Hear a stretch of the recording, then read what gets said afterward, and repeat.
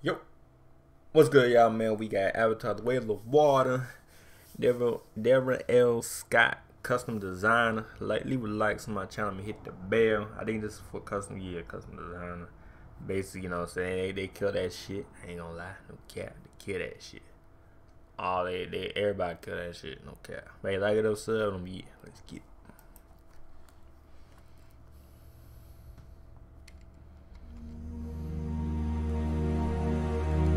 That movie was fire. 10 out of 10, no doubt.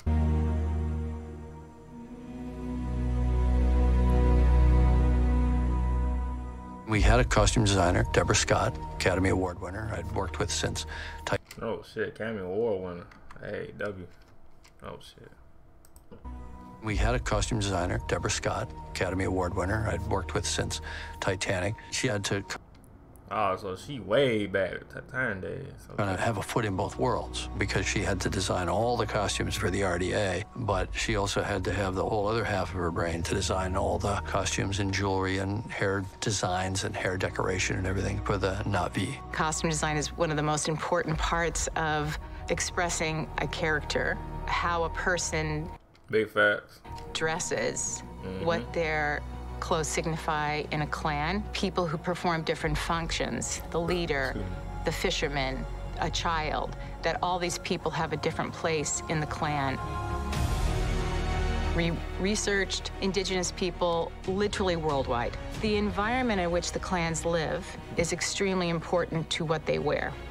So the Amatakai are forest people. They use things from the Pandoran forest. The Mekaina are much more adapted to water. Yeah, they got them fins and shit. You are not good divers. Maybe good at swinging through trees, but One of the main reasons that we've made she look beautiful though, no cap. the garments to completion is the motion of the garment cannot be understood without having the whole piece. So if something's heavy or feathery or light or stringy or fringy, the way these things move in air, standing in a breeze, underwater for sure, which is a huge part of the movie, you really have to have the sample to see what happens to it.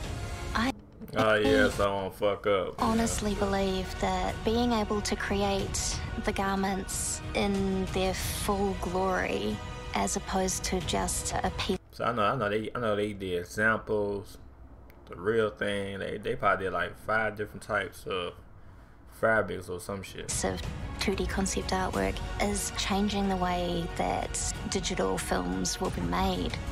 Every fabric and every woven piece or every braid and feather, they all have their own life to them. They all move in their own way. And that's not something you can get from just looking at a piece of artwork and translating that to a screen. We work with Weta Digital on a constant basis. Even the smallest thing like a necklace goes for scanning, where they can actually map it. They read the texture, they read the color, and then they use all of that information in a virtual world.